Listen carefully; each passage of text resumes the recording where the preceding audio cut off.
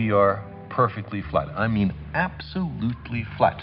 We live, appropriately enough, in a flatland. Everybody in flatland is, of course, exceptionally flat. We have width and length.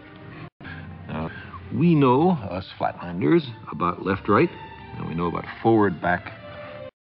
Let us imagine a third dimension, up, down. So where is that third dimension? Now, to approach that, let's consider a square.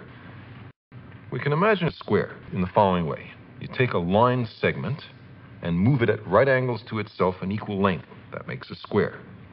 Move that square in equal length at right angles to itself, and you have a cube.